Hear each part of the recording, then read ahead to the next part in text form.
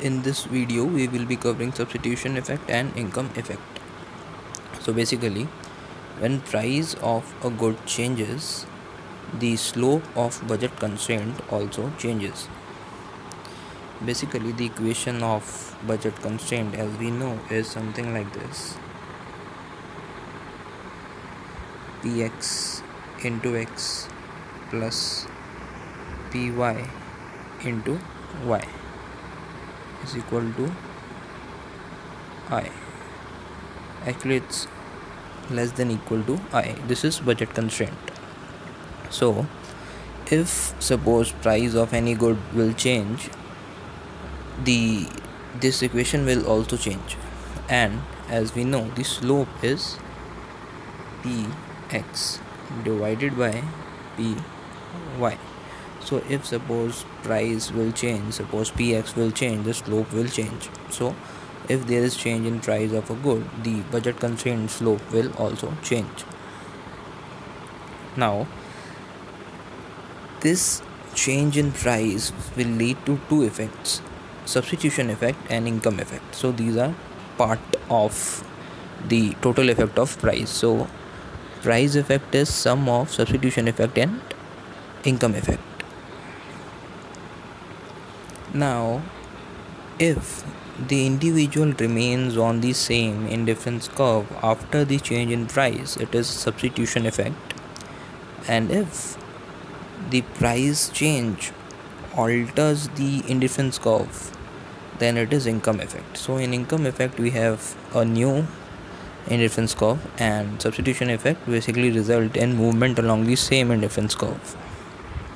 Suppose we have this good x and a good y, and consumer is initially maximizing the utility at point A as shown in the figure. This is the initial point. Now if price of good x will fall, the consumer will maximize utility at B. So we can see, as price of x is falling, consumer is now able to purchase more of x. The budget line has shifted on the x-axis, so now he can buy more good x. So let us isolate the two effects, the substitution effect and income effect. So if we'll see substitution effect, we will assume that real income is constant, though a change in price will change real income. But for substitution effect, I am assuming that real income is constant, and we will allow the relative price to change. So substitution effect is the movement from point A to point C. Now at point C there is this budget line, this new line. See, so as we have assumed that the price of good x has fallen, so this pink line is another budget line. Basically we usually do not use this line, it is kind of imaginary line. So the slope is px by py. So if px is falling, then slope will fall. So as we can see, the pink line is flatter as compared to original line, because due to fall in price of x, the slope has reduced, so the line is comparatively flatter. And now we are maximizing utility at point C. This is not the whole effect, this is just substitution effect. So this is one part of price effect. So under substitution effect we have moved from A to C, and the slope of budget line has changed. Now for income effect, okay, we will draw a line parallel to this pink line. So the new line, this line is basically parallel to the pink line. This means that slope of these two lines is same. So now we'll see the income effect. So earlier I assumed that real income is constant and just focused on substitution effect.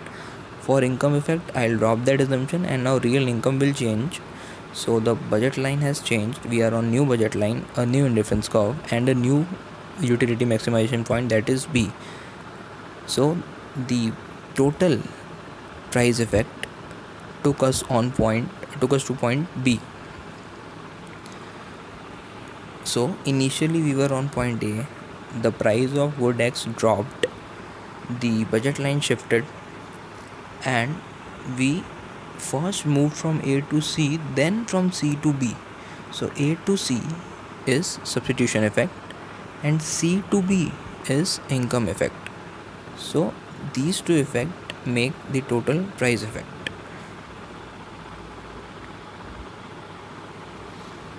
So this was a short video on income effect and price effect. In case you have not understood anything, you can ask in comments.